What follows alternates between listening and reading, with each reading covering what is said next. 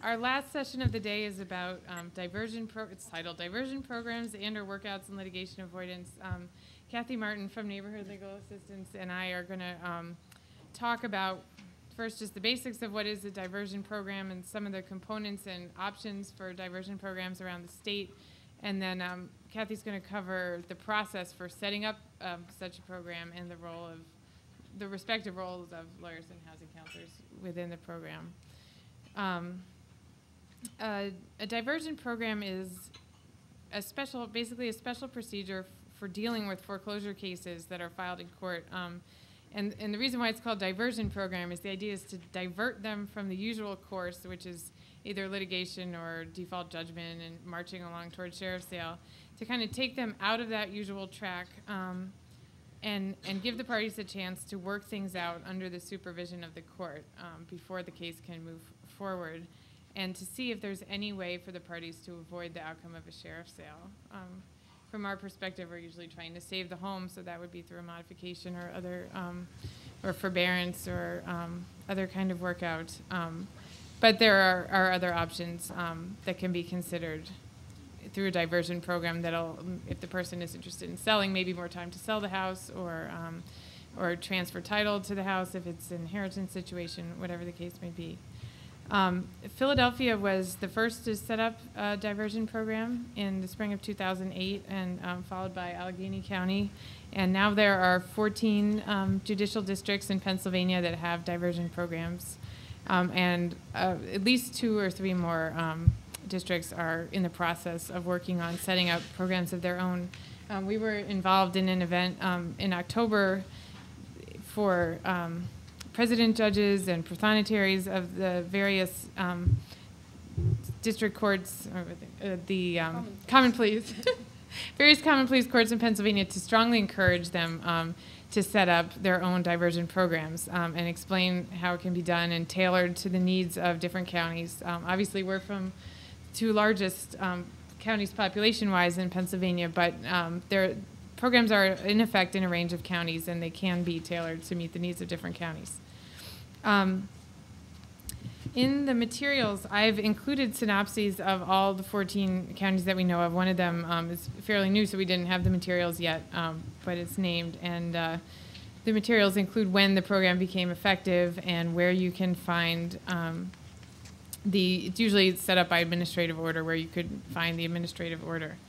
And I've also included more detailed materials from 4 local programs. From our 2 counties, Philadelphia, I've included notices and the form notices and the orders that the court uses. In Allegheny County, we have the administrative order setting up the program, notice, scheduling order, and the website. And then we also have notice and orders from Lehigh County, which is I've included that as an example of a fairly simple program that was just set up by a judge with input from the parties, but without a sort of implementing administrative order. And then orders, notices, and financial forms from Northampton County as well. So there's just somewhat representative sample of materials. But yeah. Let me point out that there's a typo in the one for Allegheny County on page 223. This was the notice that they used, but the phone number's wrong. It should be an 866 number, not an 800 number, so the court has corrected it, but unfortunately this is floating out there. So just change that on page 223. Mm-hmm. And while you're looking at it, this is an example of the important notice that all the programs include some variation on this notice to advise homeowners of the existence of the program, try to get them to participate. As I mentioned, the goal is a workout or other avoidance of a sheriff's sale. And all the programs cover essentially owner-occupied properties, usually defined to include properties that are occupied by an heir to a deceased owner or a spouse of the original owner or some other kind of family member. And generally, the lender, upon filing the foreclosure complaint, the lender certifies the property as owner-occupied or not, and they have this information based on their correspondence with the mortgagor. And if the homeowner disagrees, usually there's a procedure for disputing that. And I included Philadelphia's form that the homeowner has to file if the foreclosure is improperly certified. It's not owner-occupied. I actually just want to take a step back and see how many of you are from counties where there is a diversion program in effect. Okay, so a good number. So a lot of you are going to be very familiar with this. If there's something you want to comment on that your county does differently, just feel free to jump in. But I'm just going to go through some of the other components now and mention the options for how you can set up a program. One question, in addition to covering owner-occupied properties, is at what point are those properties and foreclosures going to be covered? In Philadelphia, both what we call day forward and day backward cases are covered. Day forward means those cases that were filed after the program took effect. Those cases enter the program as soon as the foreclosure is filed, and the conference is set up before the case can move forward. Day backward are those cases that are going to go to sheriff's sale, where the lender has scheduled a sheriff's sale, and the homeowner didn't yet have an opportunity to participate in conciliation, often because the case is an old case that was begun before the conciliation program took effect. Those homeowners have an opportunity to file a certificate of participation and come into court and have a conference and try to work things out with the lender before the case goes to sale. So we're catching them both at the beginning and at the end of the court case. My understanding is that most of the programs in effect now only catch those day forward cases, although there are a couple other programs that catch it both when the case is filed and also when there's a motion for summary judgment or judgment on the pleadings or before sheriff's sale. So that's an area where programs can differ. In Allegheny County now, there's some sort of pro se motion floating around that judges are signing, sort of to my surprise, saying that we'll stop the sale and put them in the diversion program. And so the lenders aren't too happy about it. And they're not alleging any real reason or anything. They're just sort of saying, I want to be in there. And I'm surprised, but the motions go to a bunch of different judges. The conciliations are all held by one judge in Allegheny County. So I think they just think, oh, that sounds okay. And I don't know how long this will last, but for now, pretty much anybody can get in there at any point. That is interesting. So it could happen organically, too, even if it's not set up that way. The important notice, I just wanted to mention, there are a couple different ways of serving it. Most of the counties serve it with the complaint and put it in as large type as possible, that you may get help with your mortgage, and in order to participate, you need to call this hotline. There was at least one county that was sending the notice after the complaint was filed, just sending it by mail, and it was much easier to disregard at that point. In Philadelphia, it's actually mailed and served with the complaint, so people are, it's catching people's attention that way. One big variation in programs are whether they're opt-in or opt-out. Opt-in programs require the homeowner to take some sort of affirmative step to get into the diversion program. Most of the counties out there have opt-in programs where the homeowner, no conference is going to be scheduled, no stay is going to issue unless the homeowner takes the step of calling the hotline and meeting with, usually with a housing counselor. In Philadelphia and Northampton, the homeowner is automatically in the program unless they essentially opt out by not showing up to the scheduled conference.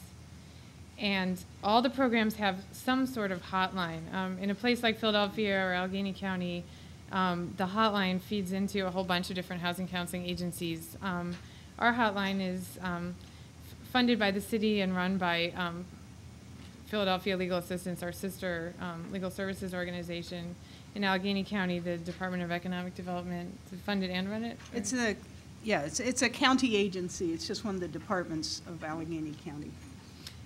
In some other counties, I've seen the number on the notice is just one of the housing counseling agencies that has agreed to take on that role.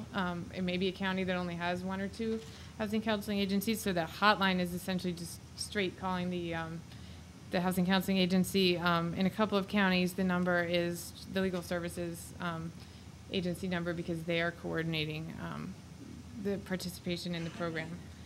Then the homeowner meets with the housing counselor, develops a proposal, a workout proposal, which includes a budget and some sort of and a proposal as to how the case should be worked out. It could be that the homeowner should be eligible for HAMP or HEMAP or some other kind of modification, or a proposal that they have, that the lender give the homeowner more time to get letters of administration and work out an estate, or give them a forbearance while they get a job, or whatever it may be. But all the programs require the homeowner, with the help of a housing counselor or attorney, to submit a proposal ahead of time, ahead of the conference, and then a conference is held. In Philadelphia, we have conferences every Thursday in one particular courtroom, and it's 100 or a couple hundred cases a week. Maybe 100 in the morning and 100 in the afternoon.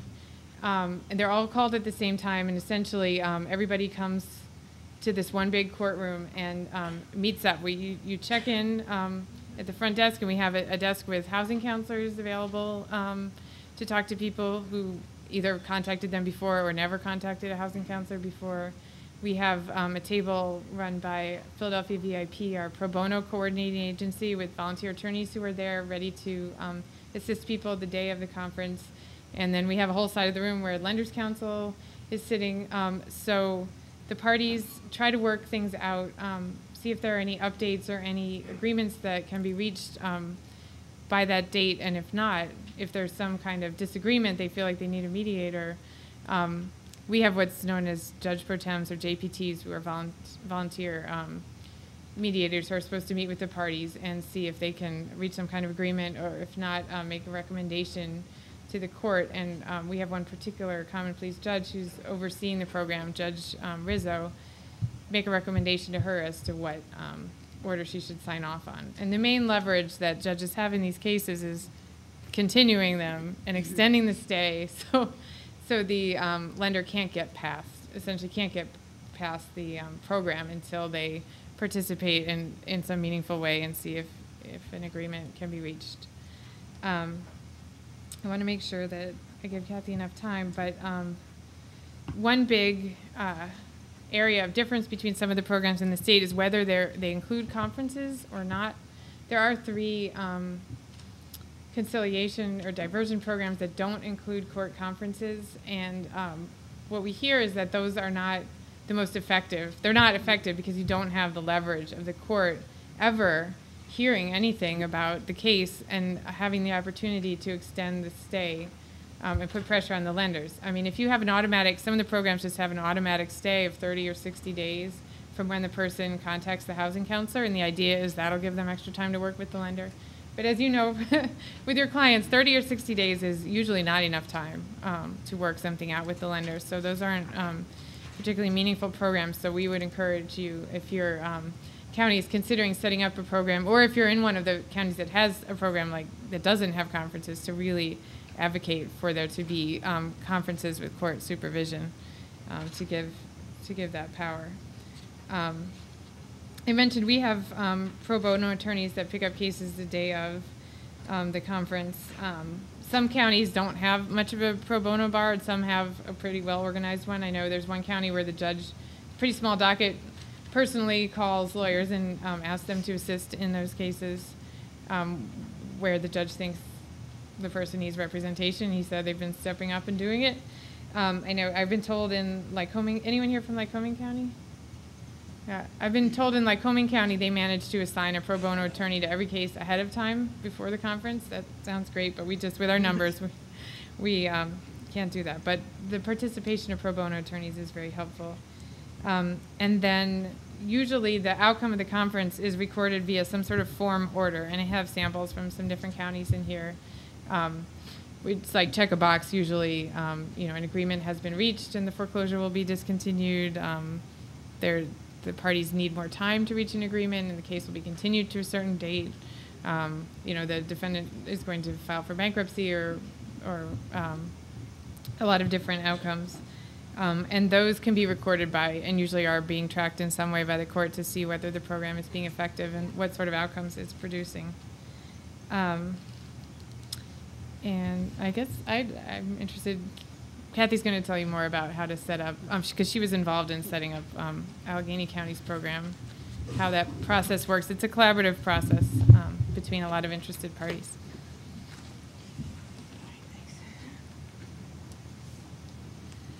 Hi, I'm Kathy Martin. I'm with Neighborhood Legal Services in Pittsburgh, and we're the warm and fuzzy portion of the program.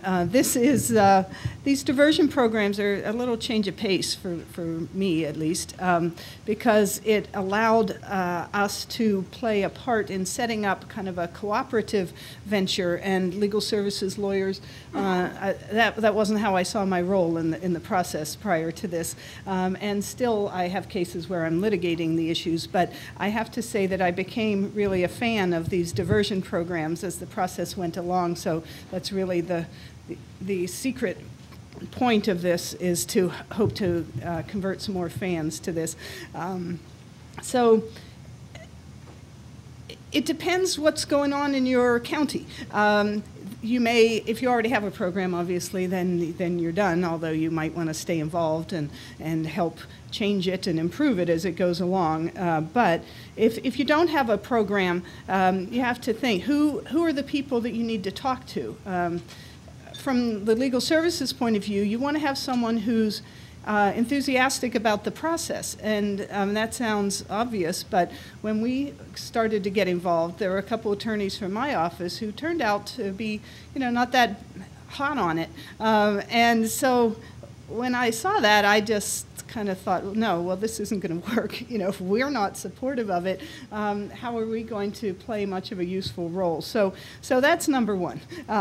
Don't just assign someone to it and hope it works okay. Make sure it's someone who is, going to be enthusiastic and a supporter of it. Local conditions are obviously very significant, as Rachel was saying. Some counties, you'll have housing counselors who are physically present. Some counties maybe you won't. So the kind of program you want to push for is going to depend on the resources that are available to you. In Philadelphia, I was always jealous because they were always talking about all this money they had and funding they had. Well, in Allegheny County, nobody had any money for anything. Legal services didn't get money for this. The courts, nobody had special funding to set up this project. So, we're a pretty big county, but we were able to set up, I think, a pretty good program, and everyone just decided, all right, we're going to do this. We think it's important, and we are going to devote some of our own resources to it. So you need to know what those resources are. You need to know who is going to participate in the process. It's going to come from the court, and essentially, but they may not start it. They may not be the one. So you may need to be the one to contact a local judge whom you know to be friendly to the idea, or the president judge, or whoever, just work with them. In Allegheny County, and I don't know if this was because we were particularly contentious bunch, but as the homeowner advocates met separately, we decided that it was important for us to present a united front, I guess because it's a big enough county that there are a lot of different agencies. The housing counselors often have somewhat competitive relationship with each other because they're all trying to get the clients, they're trying to get the funding. So we decided that we needed to speak with one voice. So we would have meetings and hash things out, and then we would present our official view of the world to the court. So I think that was necessary for us. Hopefully it wouldn't be necessary everywhere, but it's something to consider, because you don't want people to be able to discount what you're saying by saying, oh yeah, well, this other person who is also a homeowner advocate doesn't agree with that. They're telling me something very different. So that's important, I think, to present a united front. I would say don't overthink it. We tried to anticipate everything. I like to be organized, so I was forever coming up with lovely little forms for them to use and things like that. And the judge finally, it was Judge James in Allegheny County, was the president judge at the time, and he said, and I think he was right, we can't anticipate every possibility. So we're just going to have to start with something and see how it goes. And I think that's important. So it's better to have something than the perfect thing, I think, because you won't come up with the perfect thing.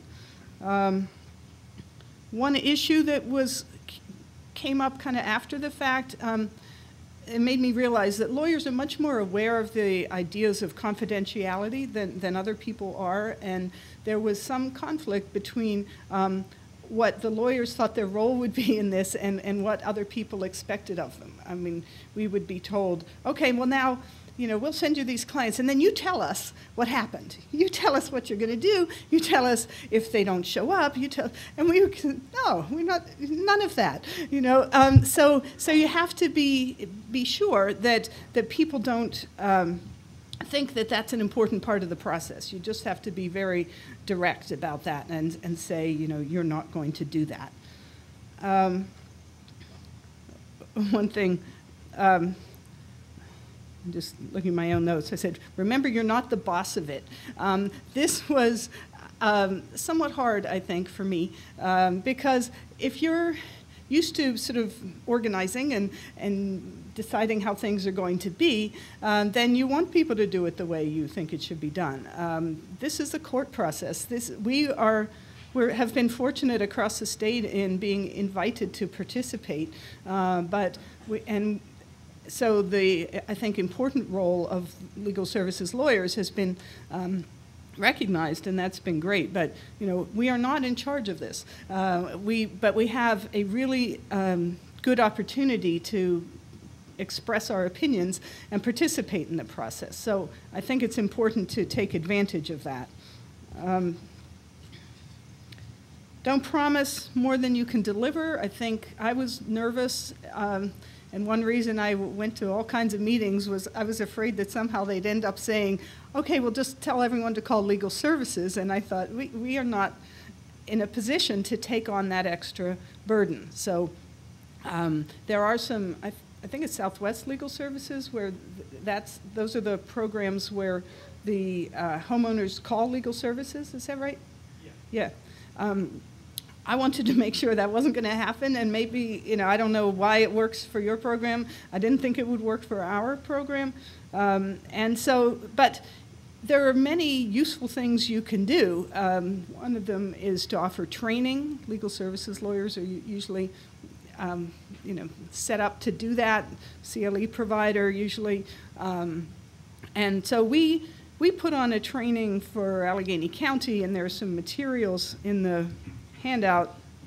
I included the agenda, which shows you the topics that we thought were important, and also the table of contents, which shows what materials we provided. So I just put those in there so that you can see it. If anybody wants any of this, contact me.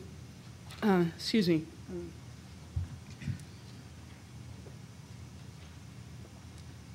Allergies. Anyway, there are...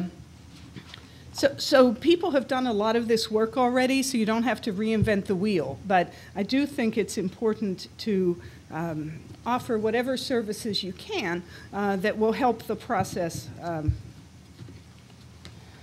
proceed. In Allegheny County, it turned out, and I assume that this is true everywhere, it's really all about the housing counselors. They're the important players in these diversion programs because that's where the homeowners are going. And so the case, if it comes to the lawyer, comes a little later in the game. So I think we thought that pro bono lawyers, for example, would play a more significant part in Allegheny County than it turns out that they have. But that's different from Philadelphia, where they do. So you just have to, as I say, see how you set up your program, how you want it to be. But the housing counselors have, for the most part in Allegheny County, been the ones to go to the conciliations with the homeowner. The judges have even, if there's a lawyer there, the judges have sometimes said, I don't want to hear anything you have to say at this point. If we don't settle this, then it's your turn. Then you go on to the litigation. But it's been the housing counselors who have gone to the conciliations and presented the situation to the judge.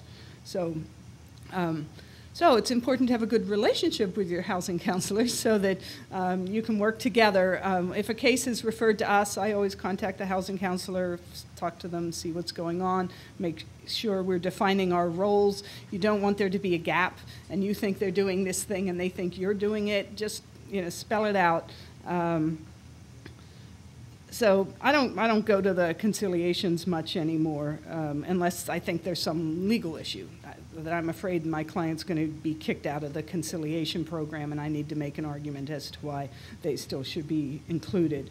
And then the only other thing I wanted to mention is that even after you have something set up, you want to stay involved. In Allegheny County, I asked the agency that was staffing the helpline was having meetings with the housing counselors just to see how it was going. I asked to be included in those meetings so that I could hear what the housing counselors were saying and understand the whole process because the lawyers aren't involved in the whole process. So I think that it was helpful for me to see what was going on.